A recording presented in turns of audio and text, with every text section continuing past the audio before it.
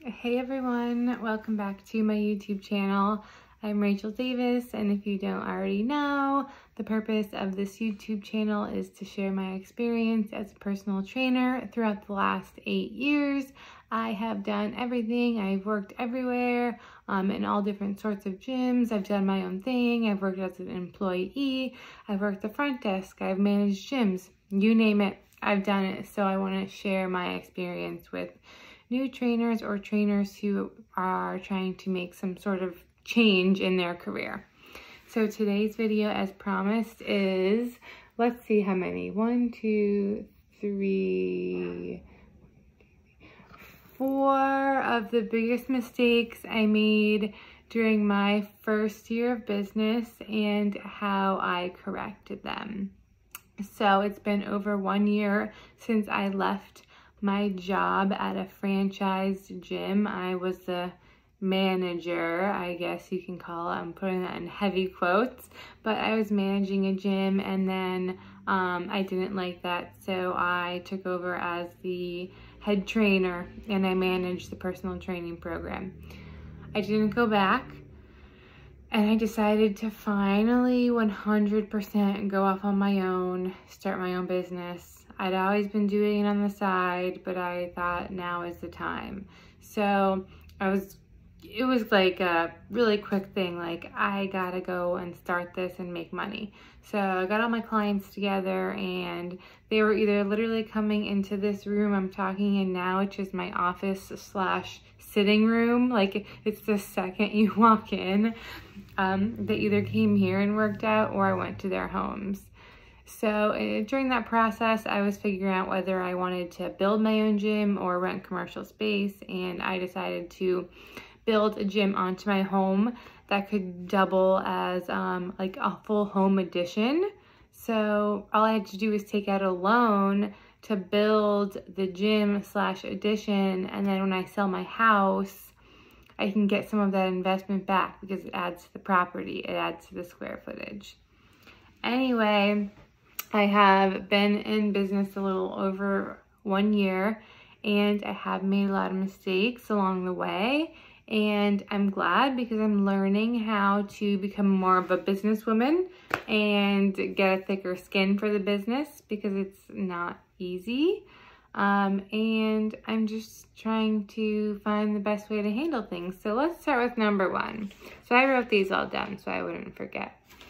Number 1, and I know so many trainers do this, whether you're just starting your own business or whether you're just starting as a trainer completely, are making your prices too low.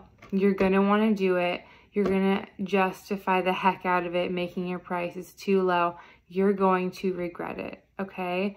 I can almost guarantee you're going to make your prices super duper duper low to compete with other gyms, to try to get them to come with you.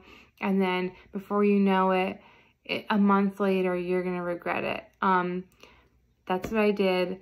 Most of my clients have kind of weeded themselves out, but I gradually have raised my prices over the year to now where I'm like higher end. I don't want to say high ticket. I hate that. I'm not a high ticket trainer whatsoever, and I don't advocate for that. But I'm comparable to more of the pricier gyms in the area. However, I do have some clients who are still with me, and they've been with me since the beginning.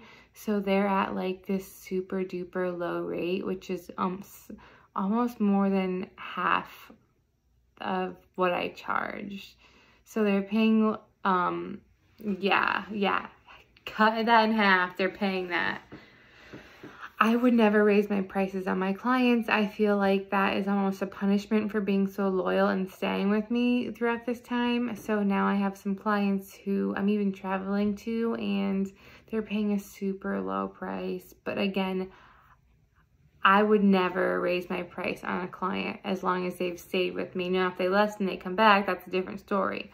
But anyone who's been loyal and stuck with me from the beginning would never do that to them. And I can't justify that with getting more continuing education credits, building a gym. Like, I'm not justifying any of that. So with that being said, if you're a very integral person, you need to not make your prices too low, okay, no matter what. Whatever you want to start with, add $10 for that session, okay? And you can always raise your prices as you go. So whatever you feel like starting with, add $10 to that session. Let's start there and move on. Again, because if you're like me and you don't want to raise prices on clients, which you shouldn't, don't start too low. All right, the next one. I was being cheap with billing, and I was trying to be laid back with billing. Like, we could do whatever is comfortable for you. You want to pay per session, you want to buy sessions, whatever. And I was trying to save money and be cheap. So it's like, you know, if you use an automated billing system like Stripe, or if you go through Trainerize Pay or PayPal subscription, they charge you a fee. And at first I thought, well, I don't want to do this. Let's just do Venmo. Let's just do, you write me a check. Let's just do PayPal friends and family, then I don't get the fee taken out. With all of that, there is no accountability. So now that I know what I know, I have lost way more money than I would have spent in fees. Every single one of my clients is on auto bill, and they can choose if they want to be billed weekly, bi-weekly, or monthly, and that is it. You can pick once, twice, 3 times a week. Let's say you pick twice a week, it's $420 a month. Then you can pay it however you want. It can come out automatically, weekly, bi-weekly, or monthly, but it's coming out automatically. There is no pay-as-you-go. It is auto-drafted, okay? With that being said, I also didn't have a cancellation policy. I, again, tend to be a very laid-back sort of person. I want this to be like a family experience. Like, this is in my home. So I think people are taking advantage of the fact that, like, yeah, it's in my home. So it's very like, she's here anyway. It doesn't matter if I cancel. So I never had like a rigid, strict cancellation policy, and I would never have clients lose their sessions. So before you start, you need a strict cancellation policy in place, and you need to stick with it. If they call you in the morning and they're sick and they literally can't come, you can say, okay, but this is your one for the month. Otherwise, they'll keep doing it again. So 24 hours, 12 hours, whatever you want to do, you need something in place. You need something in writing for them to see and to hold, and you need to have them sign it. Okay, because I've lost, again, so much money allowing people to pay cash and just allowing, it was a free-for-all. It was whatever they wanted. I wanted them to just want to come to me so bad. I'm like, let's do whatever you do. It's all about you, but this is a business. Okay. Another one, saying yes to every single client. And clients that I knew were going to be bad clients. Like, you've had those clients who have said they're going to meet with you for a consultation and they've canceled on you 3 times. And then you hope that this 4th time will be the time that sticks. And then it does, and you say yes. And then they're making your life a living hell. Okay, so you're going to know, you're going to have a feeling right off the bat whether this is going to be a good client or a bad client. If you're not desperate for clients, you do not have to say yes to every client. I finally learned to say no. I am fully booked. I'm not fully booked. I can book some more people in. I don't want to. I want a life. I want to spend time with my son, and I don't want to burn out. Because burnouts can lead to very bad habits. And it could ruin your career. It can stop you from wanting to be a trainer. So stop saying yes to everyone. You don't need to. Second to last one is not investing the money in the right places or the right times. You need to spend money to make money, if you want this to be a legitimate business, then you need to treat it as such. So you need to figure out what's the best investment you can make that's not going to return money right away. It's going to help your business grow over time. So I would look into a business coach. I would look into some sort of consultant to help you get started. I would just sit down and start making a list of, you know, what are you comfortable in investing in? And if you're not comfortable in investing in anything, like you literally want to go the cheapest route, I'm going to be like really brutally honest with you. Like if you're trying to be super cheap and try to do everything for free, try to get every free app, not get any advice, not pay for any sort of coaching yourself, then you may not make it. Okay, so not investing enough.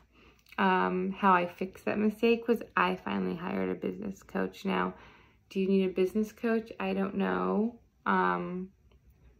They're a big investment.